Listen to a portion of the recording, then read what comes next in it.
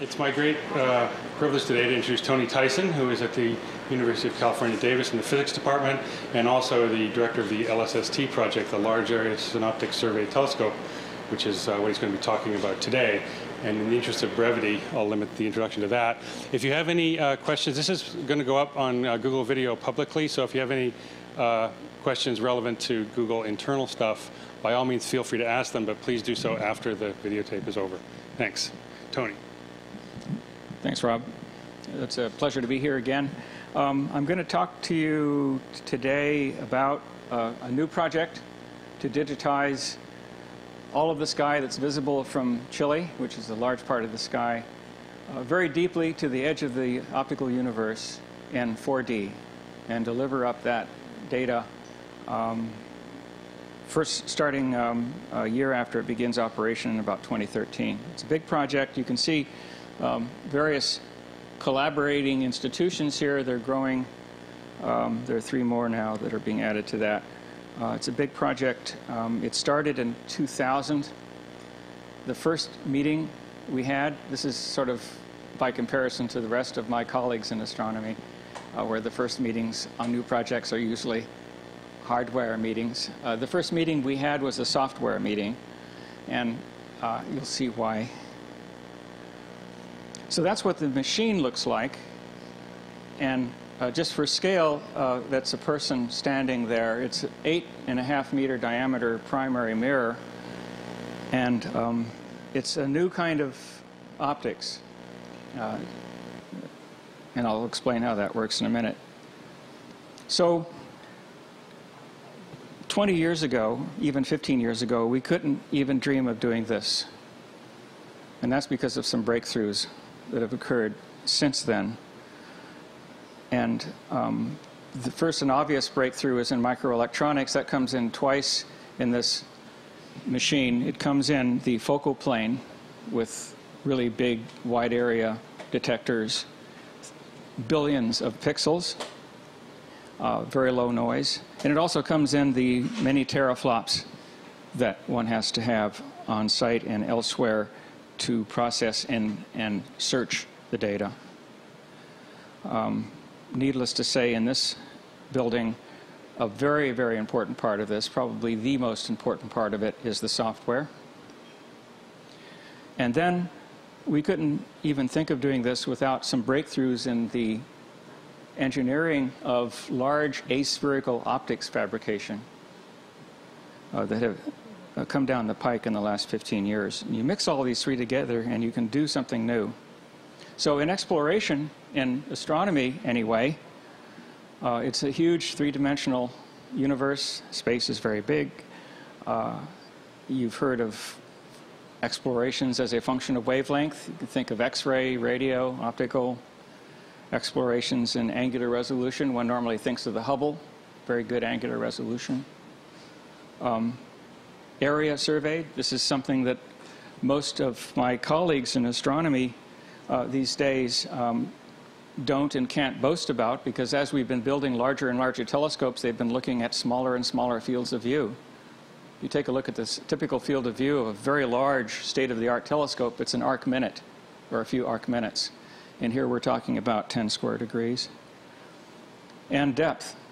Go to the edge of the universe, edge of the detectable universe. Now, you can do any one of these things, usually, in some one facility, and that's the tradition, and that's because of technology. What we can do because of these breakthroughs is we can do several of them, including time resolution, all at the same time. You can go wide, deep, and fast. You can choose any one of these and come up with examples of what people have done, but we have to do all 3 in order to achieve our mission, and I'll show you how we're going to do that.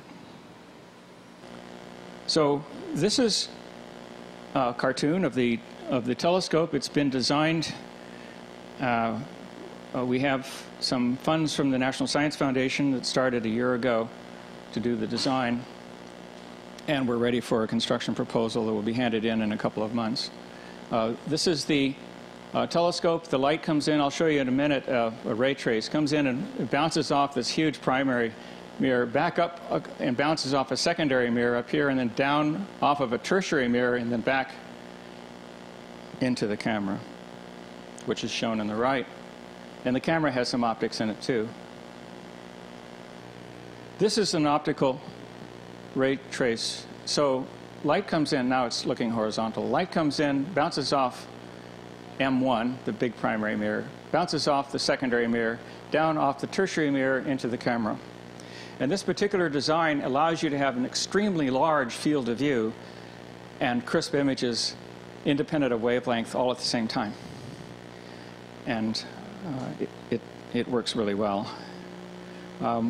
We can also make huge mirrors. Here's an example of some folks that made this beast, this 8.5 meters across. It's made in a rotating oven.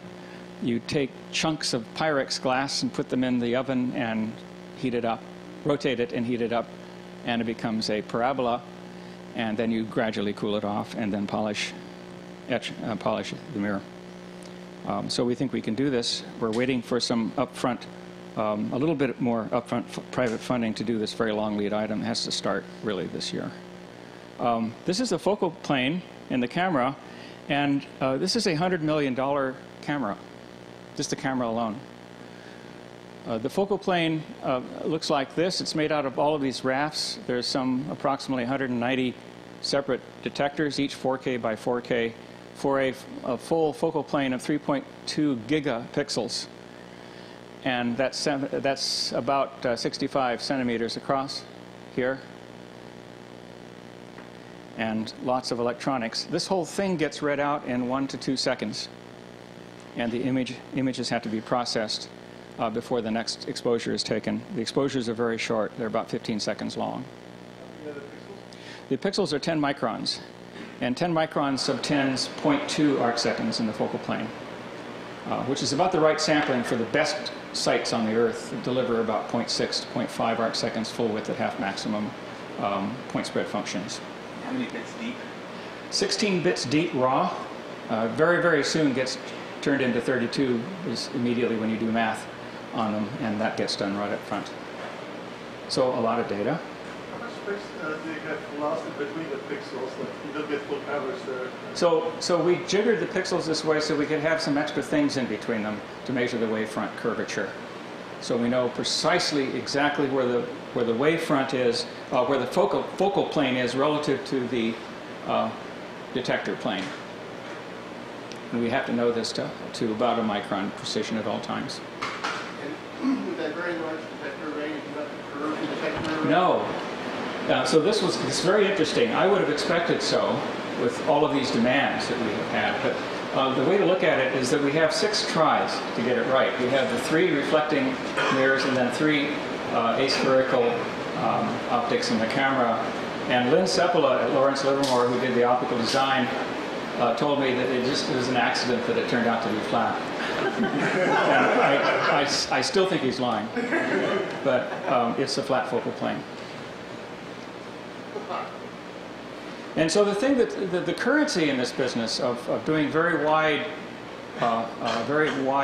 and deep all at the same time is the French call it étendue, and some American engineers call it throughput, but most of us call it étendue, and it is the product.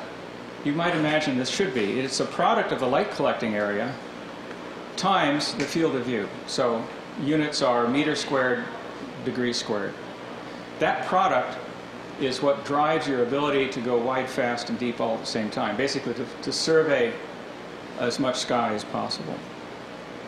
And so here's, by example, is the Keck telescope that you've probably heard of. It's a 10-meter primary mirror, and here's the field of view of the Keck telescope, and there's the moon for comparison in terms of angular scale.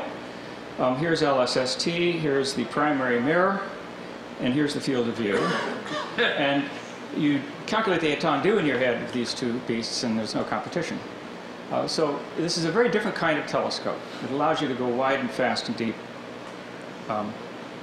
with good angular resolution. Another way of looking at it is to plot the étendue in meters squared, degrees squared of all of the facilities that we know about that do imaging, both space-based and ground-based. And except HST is the Hubble Space Telescope is way over on the right here because it is tiny, tiny étendue.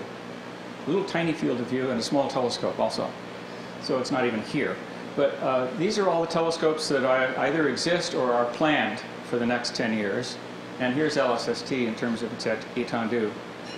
Your ability to go to a certain flux limit and at the same time cover a certain area in the sky is proportional to the étendue. Are you going to talk at all about how you traded off the amount of time that it takes you to survey the whole sky versus the amount of light you collect for any? That's a very good question.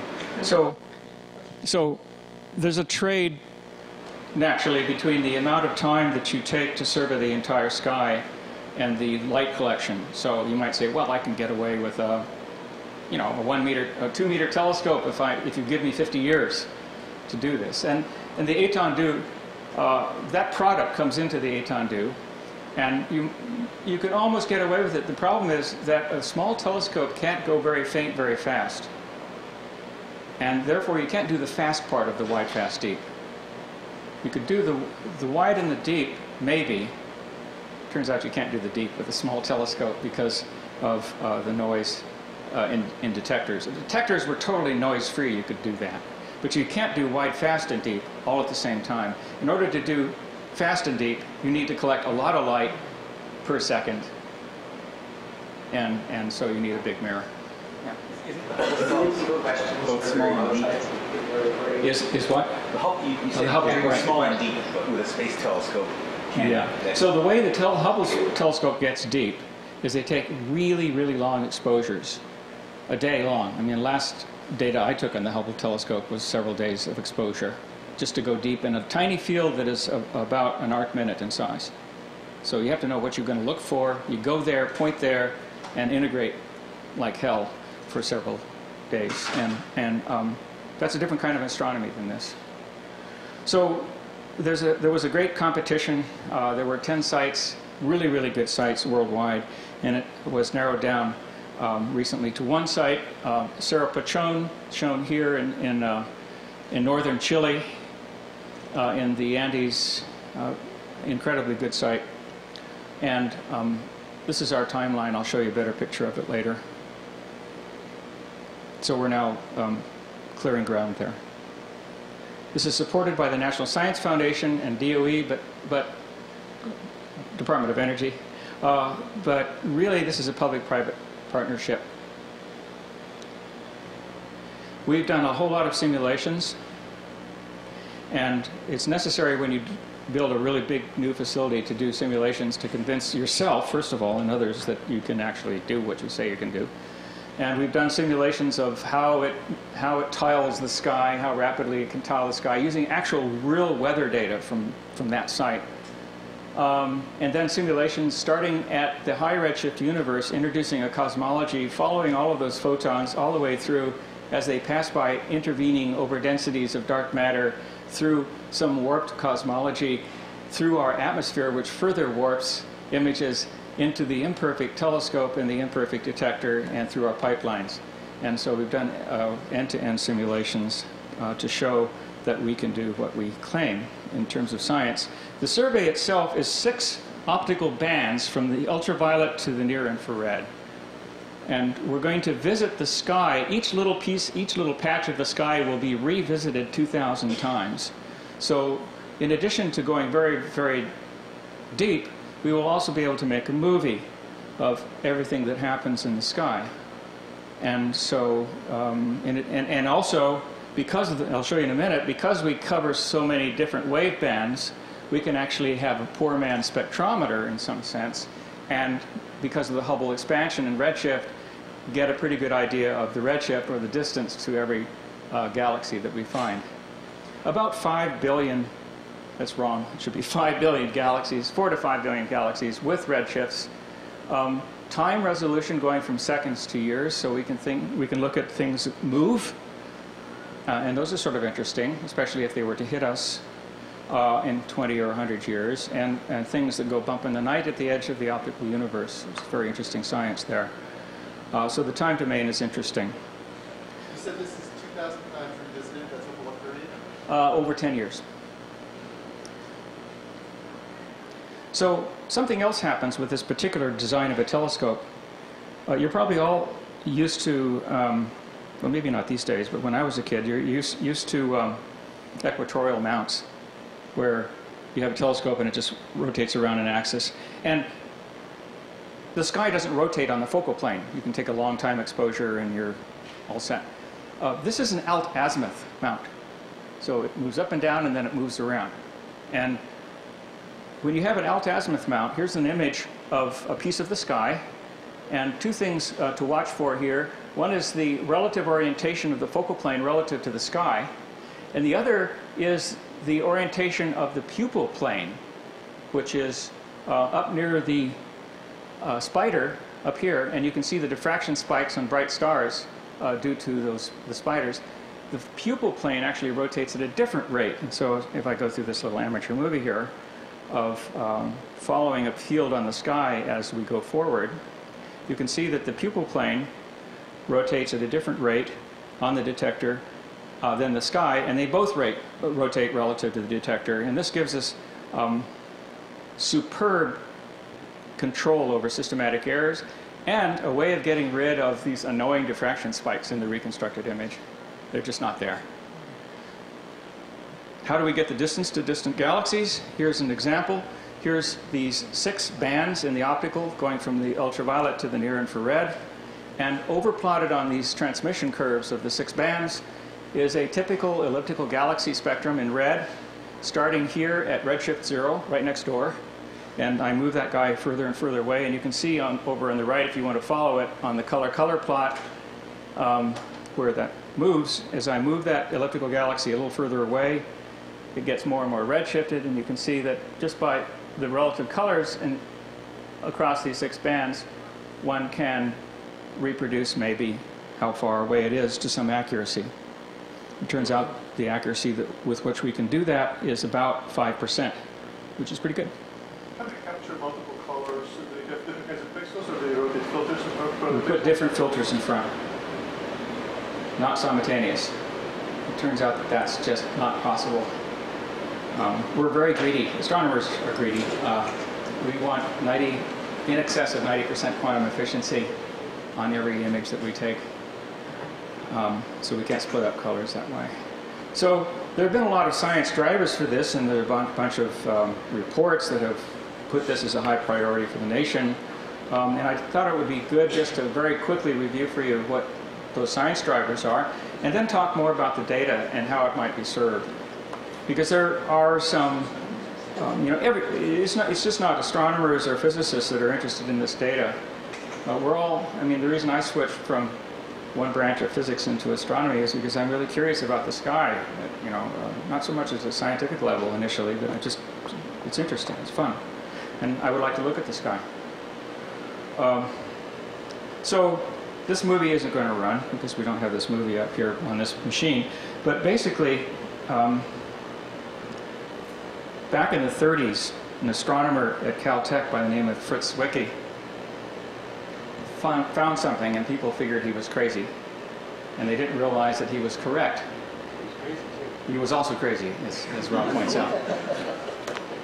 That's sometimes a necessary condition. Oh, I digress. Anyway, he looked at clusters of galaxies with the spectrograph, and he found that the galaxies in the clusters were zipping around in excess of the local speed limit, set by saying that, okay, I'm going to assign 1 solar mass per solar luminosity, and that's how much mass is in that cluster, and therefore I can figure out how fast things should be moving around. And it was off by a factor of 10, and he called it dark matter, and people thought he was crazy. It turns out he was right. The universe actually is made up mostly, the matter in the universe is made up mostly of dark matter, and we are not. Dark matter, which comprises virtually all of the matter in the universe, is made up of something other than the so-called baryons, protons, electrons, neutrons, that we're made out of. Weird. There's something even weirder, which I'll tell you about in a minute. But it would be nice to know about dark matter, chart its development, and also really nice to know about something else called dark energy. So if you look from the Earth, either with an Earth-based telescope like LSST or with an orbiting radio telescope like WMAP, at the universe, you can detect different parts of the universe depending upon how far out you go. At the very beginning, of course, there was presumably a very, very hot time, which was everywhere in space, called the Big Bang. But the earliest moment that we can actually see is the moment when the hot Big Bang plasma had cooled to the point where electrons and protons could recombine into hydrogen, neutral hydrogen, letting free those photons. The photons then weren't hopelessly scattered and contained in that plasma. And those photons came to us and have been redshifted, stretched down in wavelength by the expansion of the universe, and appear to us now to be a microwave hiss in the microwave called the microwave background. And you can take pictures of the microwave background, and people have done that. That's our earliest vision, our earliest picture of the universe. And it shows little regions where there's more or less dark matter. So that's where our first measurement of the spectrum of dark matter comes from there.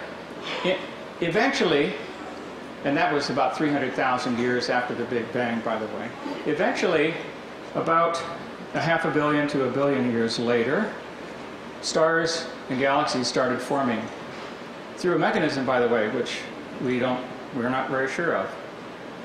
Anyway, they started forming, and those galaxies are visible from here on the Earth, thanks to a coincidence that our atmosphere is actually able to transmit in the optical really well. You can see to the edge of the optical universe from down here, throughout the optical. And so you can probe the universe in various ways. And one of the very great puzzlements came starting in '85, but really we weren't really shocked until around the mid-90s.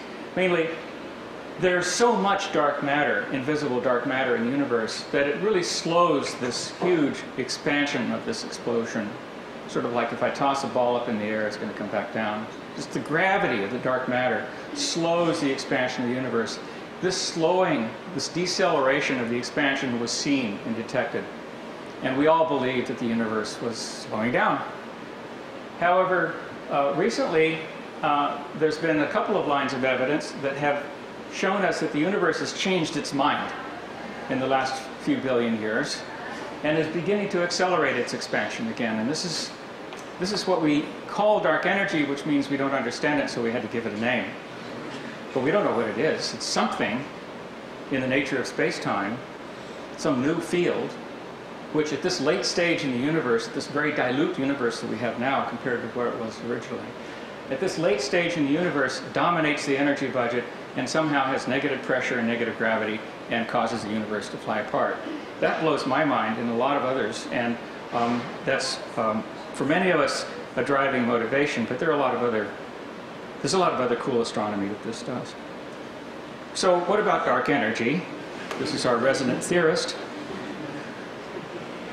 So there are various scenarios for the scale factor of the universe as a function of time. They all start with some kind of huge Big Bang about 13.8 billion years ago.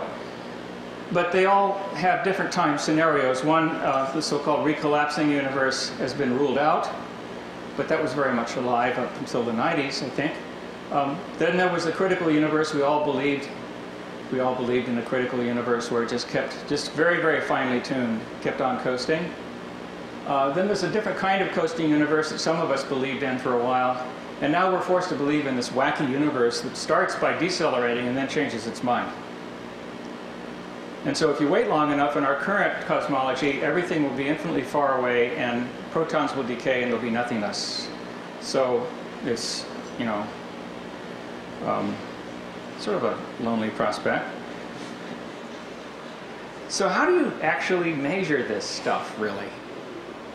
One way is to see how light from these distant galaxies is moved around in the sky. So, for example, imagine that you're over on the right over here somewhere, and you're looking out through a universe composed of lumpy dark matter. And as time proceeded from the distant past to the more recent past, the lumpiness becomes greater. Structure forms as a function of cosmic time simply by self-gravitational buildup. more dark matter attracts more dark matter, gets bigger density with time. And so you imagine the light from one of those distant galaxies passing by these overdensities of dark matter getting deflected by gravity. Einstein taught us that light is deflected by gravity. And so you use the general theory of relativity as a tool to try to understand what the distribution of dark matter is and what it's doing as a function of cosmic epoch. And this is called 3D tomography, 3D mass tomography. So I'm not going to show you this movie. This is all on our website, which I'll show you at the end, lsst.org. But basically, this is the effect that you see. You have an overdensity of dark matter, invisible in this picture and invisible in reality. And what it does is it causes this funny kind of distortion of this universe around the center of the overdensity of dark matter. And images, a galaxy that would have appeared here actually is moved out to here and appears out here instead, and it gets distorted in this way. And I can show you in the next image here really a very simple cartoon of how that happens. It's a really simple idea. So you're down here. There's a huge overdensity of dark matter here. And here's this law-abiding, nice little round, distant blue galaxy out there. And each one of its pixels appears at a new place in the sky by Einstein's light-bending formula. This little pixel gets moved out here, this little pixel gets moved out here, and you get this banana. This characteristic shear is a diagnostic of the distribution of the dark matter. If you take this away, you see the galaxy here. If you put this matter here, you see a distorted image of the galaxy here. And the amount of distortion is a function of two things. You can do this just simply by dimensional analysis. You don't even have to know relativity. It's a function of the distances. If I put a lens right up here next to my eye, it's not very effective. And I put it right up next to the candle or the source, it's not very effective. The best place to have a lens is in the middle. And so it's proportional, the amount of shear here, distortion, is proportional to the ratio of distances here. But it's also proportional to the amount of mass. If I let the mass shrink to 0, there's no distortion.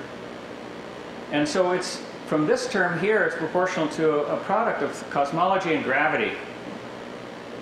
Gravity comes in big G. And this one just is a function of the cosmology. And so there's a mix of large-scale dark matter structure evolving with cosmic time and cosmology in these measurements. And there are a whole lot of other things you can measure, but this is fun. You're probably used to seeing images like this that are basically are images of light or radiation. So I could have told you this as well. This is an X-ray picture of the sky, but this is not radiation. This is a mass picture. This is real data that we have now from an existing experiment, a pilot experiment, 20 square degrees, doing this 3D mass tomography. This is a slice in cosmic time of the mass distribution looking out in this little part of the universe. 2 by 2 degrees on the side. So the moon's about yay big. And these are overdensities of dark matter in that little distant slice. And we confirmed them by looking with X-ray telescopes at them and seeing the X-rays coming from the hot electrons at the bottom of this deep gravitational potential well. So we can map the mass density of the universe in different distance slices, and then therefore chart the development of cosmic dark matter structure. It's a question. So what do you use for distances to the dark matter? That was that color redshift, which I went through all too fast. Okay. The poor man's spectrograph.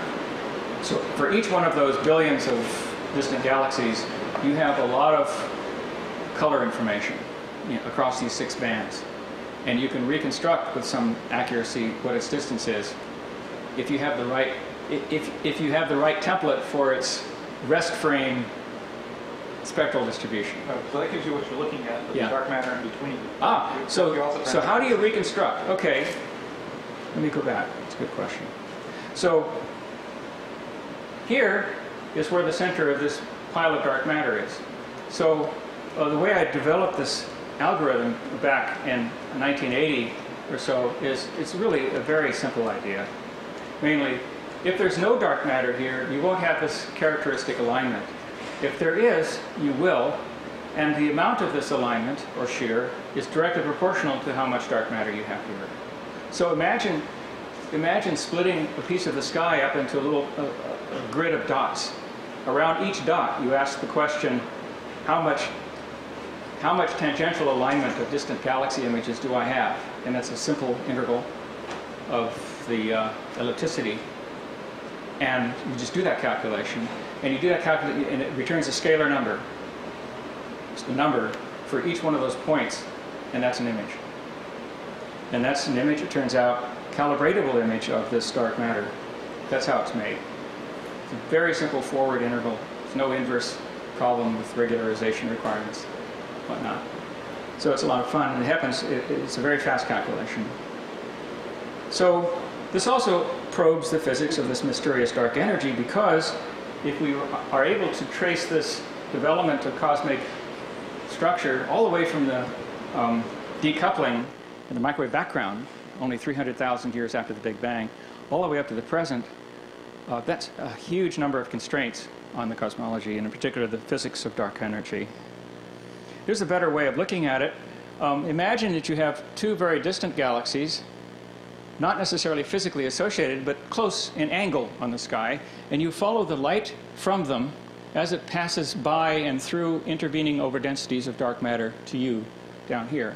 For galaxies that are close by in angle, the deflections are, the light from them suffers very similar deflections, and therefore their induced ellipticities due to these deflections are correlated, and are uncorrelated with the same sort of thing somewhere else on the sky.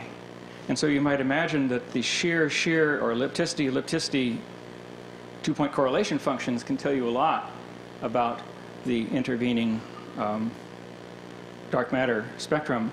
And then if, in addition to all of that, you can do this as a function of redshift, of distance, which is what we do using this poor man's spectrometer of color redshifts, then you can untangle all of the effects and have a very precise measure of the physics of both dark energy and dark matter.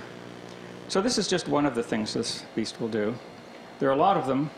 We will survey 20 to 30,000 square degrees of the sky, do this 4D reconstruction of about 4 to 5 billion galaxies, which means that in principle we can render, have a 4D rendering movie that you could swim through of the 3D universe as a function of cosmic time.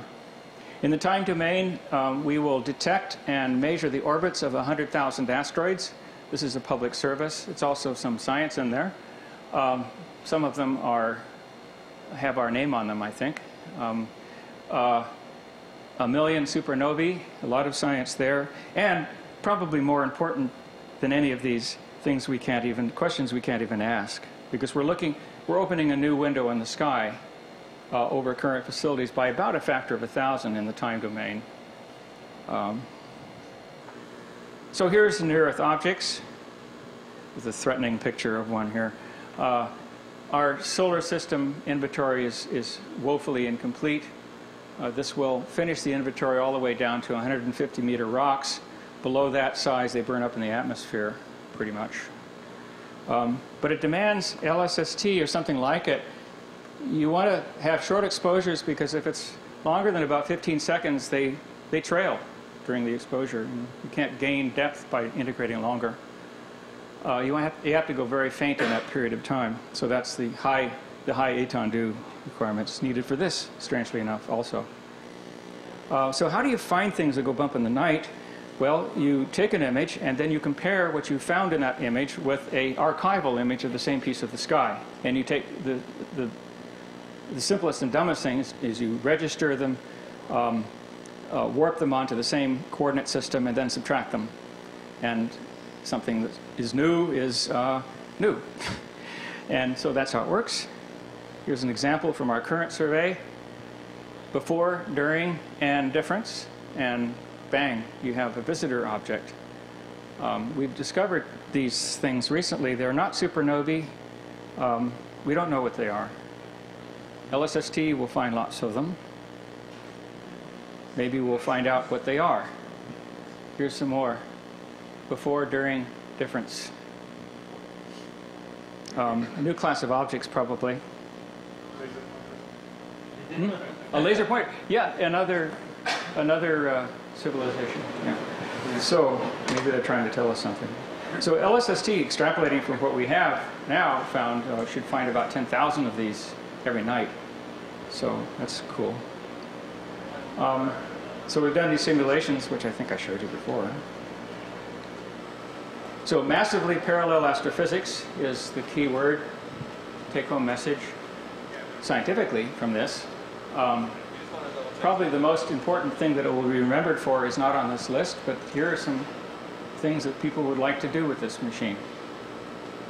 Going all the way from the Earth to the solar system to the history of the assembly of our galaxy and its local group to galaxies in general, how galaxies formed, to the mysteries of dark matter and dark energy. So data, a small word for a big problem. 6 bands, 5 at a time. That is to say, we can get 5 of these big filters, which have about the size and weight of a manhole cover, inside of the camera all at the same time. So we can, in 30 seconds, we can move one of these filters in place. We observe in pairs of 15-second exposures, 2-second readout, separated by a 5-second slew. This thing is busy, and it tiles the sky every few nights, and just relentlessly continues to do this for 10 years in different color bands. It goes very faint. If any of you are astronomers, you'll notice that that is pretty faint. And it goes faint in 15 seconds. It goes to the edge of the optical universe in 15 seconds. I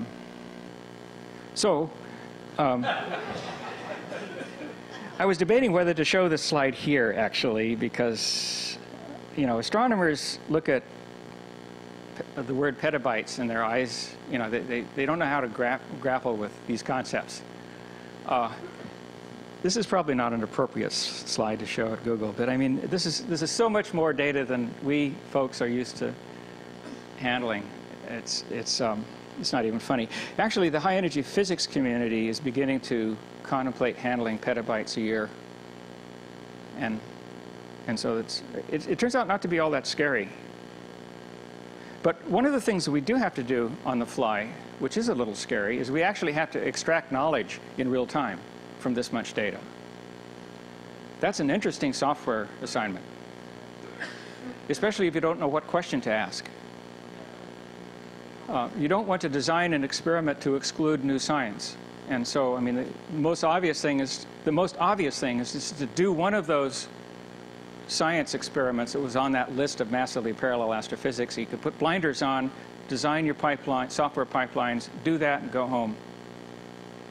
But how do you find something that you didn't expect? How do you design software that will do that? You'll be monitoring roughly 10 billion objects for variations. It's a nice assignment. This is our concept of what we think we have to do. We have to have a lot of compute capability on the mountain to get rid of the instrumental signature, and also to look at the health of the machine. We actually have to come up with alerts on the fly within seconds. So we have to do this image differencing stuff in seconds. And then we have to do a lot of this very much more complicated analysis for all these other science drivers, and particularly the cosmology part, in a very big facility somewhere. And then we have to serve it to the world, us scientists, but I think more importantly, to the world in general. Here are some estimates of data volume. So in terms of raw data, 16-bit data, unprocessed, about 15 terabytes a day. And here's how you do that calculation. We actually have to do some instrumental signature removal. So that increases the size a bit. And it very quickly gets turned into 32-bit images, of course. And then we can compress it a bit. There's also a metadata catalog. There's information that you learn from these images that you put into some kind of flat file catalog system or something. Where an object is, what its shape is, what its colors are, did it change in time. Something like 2 kilobytes of information per object, information that you get, and you can put it in a catalog, which has a size roughly 10% of the size of the images. And it's from such a catalog that you might actually, at Google, if you really wanted to render a 4-dimensional universe that people could swim through, it would be from that catalog probably, not the images themselves. You can actually reconstruct images if you have enough information in your catalog, perfectly decent looking images from the catalog alone. At the highest application layer in the software, there's of course the data acquisition, image processing pipelines to get rid of the instrumental signature, difference imaging that goes on. A whole lot of different steps have to happen pretty much all at the same time.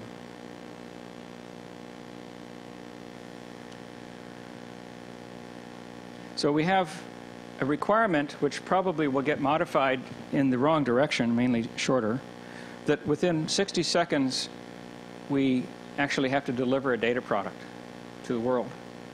A believable data product, which is this object changed its luminosity or color or moved on the sky by such and such at a certain time, within 60 seconds.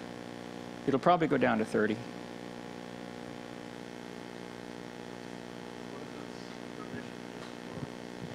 Oh, what would be, so suppose that you're interested in the science of gamma ray bursters, which are weird things that pop off in the gamma ray, and then you see an optical signature of this thing. They're not really understood, but if you had a lot of statistical data on the optical signature of gamma ray bursters, you could get some science out of it, and particularly if you had it fresh enough that you could point a gamma ray or an X-ray telescope at that place. So this is sort of the reverse of what is normally done now, very inefficiently. If you were interested in getting the orbits of asteroids, you have to actually get lots of observations of this rock so that you can pick it out of the haystack, which is the main belt asteroid population, which is huge. So we have a significant noise background in Earth-crossing asteroids, Earth-threatening asteroids detection from the main belt asteroids. And you need to run that, we call it the disambiguator. It's an inverse problem. You need to run that image to orbits calculation really quickly. And you don't want to lose the thing. So at an infrastructure level, the telescope will be down here, but we've got to get the data back up here in some way on some time scale. So the mountain will have to, the camera reads out in 2 seconds, maybe 1 second, we'll see, but certainly less than 2 seconds. That data has to go down to the base station through a 10 gigabit per second link, which is here. This is probably in La Serena, seacoast town. There's more compute capability. Here in this building, this is boring, but it's something that we have to have. And this is where some of the transient alerts will get created. Then we have to get information, all of that data back stateside. And then we have to serve it in some way to the scientific community and, more importantly, to everybody. 7 petabytes per year. And some folks, not your average high school student, but some folks will be doing sufficiently complicated calculations on this data that they're not going to be happy with just the catalog. They're going to have the catalog, and then they're going to want to do a calculation based back on the individual images. So they're going to do some calculation using the 7 petabytes of data, and it probably is going to be a non-local calculation. So lots of teraflops have to be available for that activity. But that's a very small, on the other hand, that's a very small part of the total user base. Most people, most of the hits are going to be from people that are just curious about the sky and want to swim through the sky. So how do you do that? This is a very amateurish way of doing this. So a bunch of us sat down at the Hayden Planetarium last year and tried to figure out how we could, through their so-called digital universe, how we could serve this data to the public. And we took sort of the worst case scenario, we degrade the resolution so that you just have a barely acceptable image, compress it in a lossy fashion, and then serve this. This is not very much fun to even many casual users, but you can do it. And you could do it with about 180 gigabytes database, times 3, by the way, because there's so many, there's 6 bands, and so you have basically a RGB color 3 times. So say 3 times 200 gigabytes in JPEGs. And maybe in 2010 or 2013 you could download that 4 billion galaxies. But the real photometric catalog that a lot of people are going to want to use is this guy here, 10 to 100 terabytes, depending upon whether it's the first year or the 10th year of operation.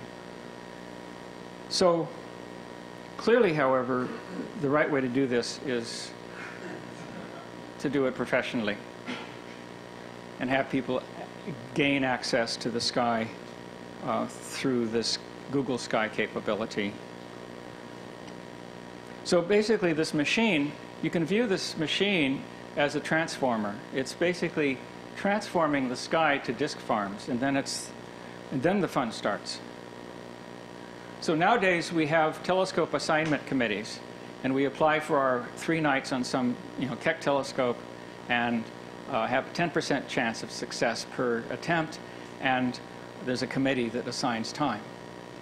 There presumably will be a floor space assignment committee for some of the computation, high-end computation that will be done on this data.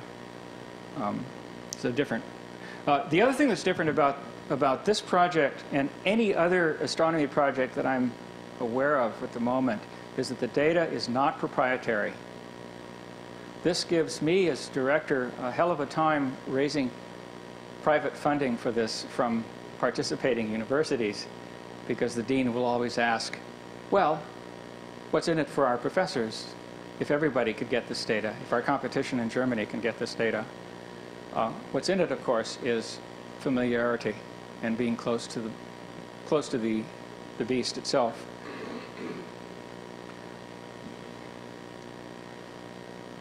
But it is public, and it will be, it's sort of a different idea. It's sort of open source, open data. All of our software can be sort of the Linux model. So here's something fun that I thought I'd finish with. Mainly a little piece of the sky. This is 8 arc minutes across. This is a piece of the sky that just by chance overlaps between some photographic plates that were taken some 50 years ago, the Sloan Digital Sky Survey, and our current survey, the Deep Lens Survey. And it just gives you a feel for how rich in depth and features and information the sky can become if you go deeper. So here's digitized photographic plates. These were taken with the Schmidt telescope on Mount Palomar in the 60s, and 2 bands, so you can form a sort of color from it, color image, JPEG image. And in the next image is the Sloan Digital Sky Survey, data release 4, showing these same galaxies and a few other bright stars and galaxies and whatnot. And by the way, it's sort of fun if you blink between them. Take a look at this star here. This is 60 years. That guy's moving. Stars do move, and particularly nearby subluminous red stars are trucking right along. And then, if you take a look at that same patch of the sky with the Deep Lens Survey, this is what we have with our existing facility, not much exposure, only 20 exposures, and you're looking out nearly to the edge of the optical universe, there are some artifacts in these state-of-the-art images with existing facilities that won't be present, as I mentioned, in the LSST imaging because of the fact that the focal plane, because of the fact that the sky rotates in the focal plane between your hundreds of images in any one band. And that is two things: the diffraction spikes, which actually in this light you cannot see very well from the stars, and something called blooming, which is the star is so bright that electrons are flowing out of the potential well of that pixel and just happily going down the column. And both of those effects will be suppressed extremely well by having a whole collection of images that are rotated. Now, this does not go quite as deep as LSST. It's about a factor of 4 less deep than LSST will do. And it's also a factor of roughly 2 poorer angular resolution. So imagine, the difference between going from Sloan to Deep Lens Survey, imagine that difference again, pretty much, with LSST data. And then on top of that sort of 2-dimensional color information, you add another dimension, mainly time or distance. So you can make a movie. You can do celestial cinematography. You can have overlays of things that move like the star or other things that are changing in brightness, popping off. But you can also reconstruct the full 3-dimensional arrangement of all of these galaxies and swim through them if you want. You can reconstruct that from the redshift information. And that would be a fun tool. So here's our timeline. I'll finish now. We are here. It's going to cost us about $40 million to do our design and development. And we have some of it, a little over half of it, in place through a combination of private and federal grants. Then construction will be $300 million. And then operations, about $20 million. So far, 2 volunteers for that, DOE and the NSF, but NASA's also interested because of the asteroid problem. So we're nearing the end of the first R&D phase, where we are prepared now. We know how to build this beast, we think. We've done a lot of tests, simulations. We are putting in a construction proposal in the next couple of months to both agencies, invited construction proposal to both agencies. And we expect to see some light through this machine somewhere around 2012. Science operations probably in 2013. In just the first year of operations, the entire visible sky will be done to this depth, plus the distance information, plus the time information. And it'll just get better and deeper as the years march by. So it'll be fun from a point of view, really, of turning people on to science. So here's where you can go for more information. Thanks. Questions? Yeah. So what proportion of the science will this thing Do by itself? do in the first 6 months? Yeah, that's a good question. So that's a really good. So everyone's asking in the scientific community, what portion of each one of those lists of science topics, massively parallel astrophysics list that I showed, how much of each one of those scientific missions will this machine do as a function of time in the first 6 months, in the first year, etc.? And it varies, but a lot of the science gets done in the first few years. So it's sort of an exponential kind of thing. Some of it depends on the full. Some of the questions that you might ask depend on the full 10 years of data, but a lot of it gets done in the first year or two. What happens in 2024? Oh, what happens when we're? I think we'll see. we'll learn something that we don't expect now, and that will drive our decisions in 2024.